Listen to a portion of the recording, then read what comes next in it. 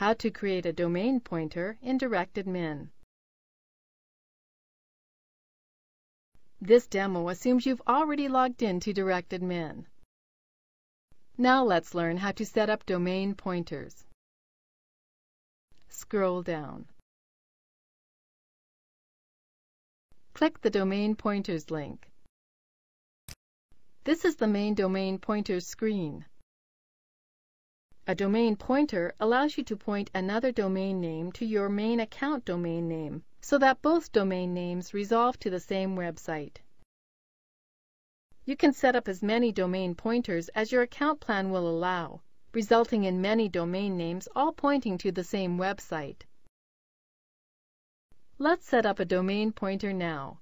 Enter a domain name to be redirected to this account. The domain name you enter must have its name server, or DNS settings, changed to the same DNS settings your main domain is set to. This is done through your domain registrar. Click the Add button.